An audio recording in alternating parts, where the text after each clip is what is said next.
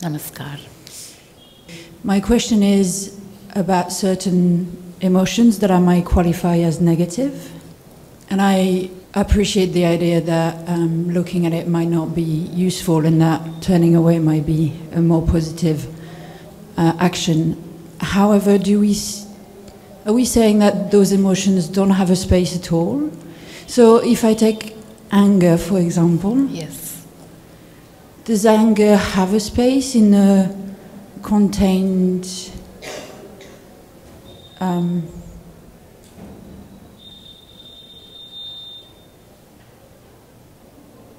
can it serve me still? Well, if I look at anger as such, as an emotion, one can also look at anger as something which is sort of a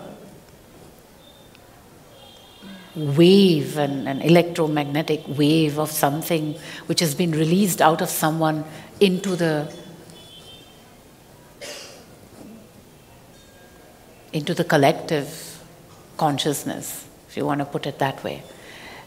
One doesn't necessarily have to identify with anger as being one's own thing.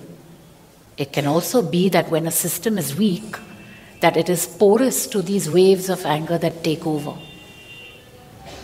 Why do I have to identify with that and say, oh, this is my anger, and then I have to feed it every day? I can also say, just for argument's sake, that this is a universal wave that I can either allow to take over my system or deflect. So what does anger actually do? It materially attacks the cells of your body. It does. You can feel anger as a wave in the system, just as you can feel fear as a wave in the system. So if you look at anger, why would you want to identify with something which... Why would you want to know if it serves you when you know that it attacks the very fundaments of your system? Because when a person is angry, they can feel it in the very cells of their body. So, if you were to train yourself to deflect that, and the way it is deflected, the ultimate way to deflect it is to be in surrender. That is the way, because else you're actually engaging with it. You can engage with it and deflect it, but you can also be in a state of surrender, because surrender to the master within is what strengthens the system to withstand the attacks of these universal waves of anger, of fear, and so on.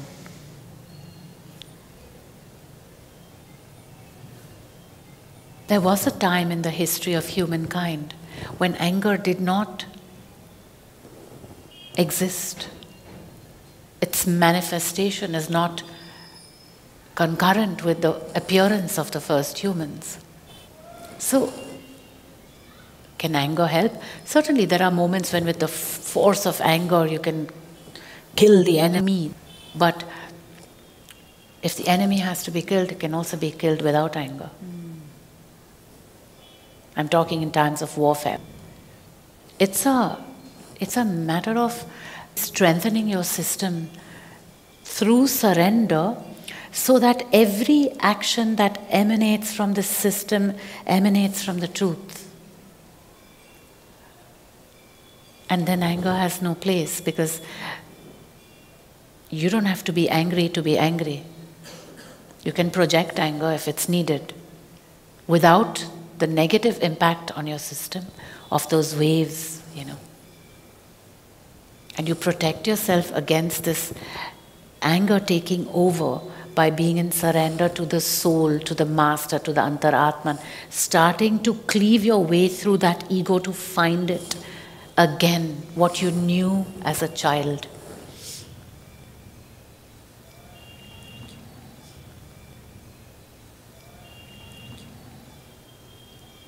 So it's not that I'm negating emotions. What I'm saying is that the system is best protected against the negative impact of those emotions when you go into surrender.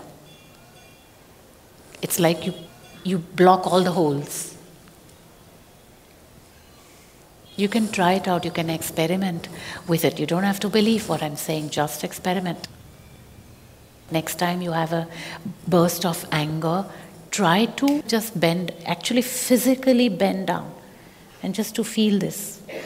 Even if you don't feel the soul, you can imagine your heart is the soul, the organ itself is the soul, and just bend down, and the anger just does not have a chance to take over the system after that. And this applies to fear as well. That wave of fear, that tremor of fear that attacks the cells of the body. You can defend yourself against it.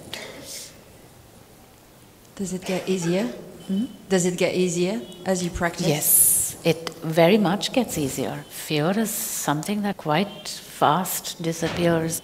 But you have to be at it. You have to understand that whenever you feel the fear, that you immediately become aware that it's taking over your system, and that already is enough. And then you bend and surrender, and it's gone after that. That wave, that tremor of fear that takes over the system, attacking the very cells. If you were to sit down and observe the fear and say, well, this is fear, this is not me, this is fear, you are then, in fact, if you look at any emotion and distance yourself from it and say that this is not me, you're still empowering it by giving it attention. You still are empowering it. And then what you're also doing is you're creating an observer within yourself, which is not a very safe practice.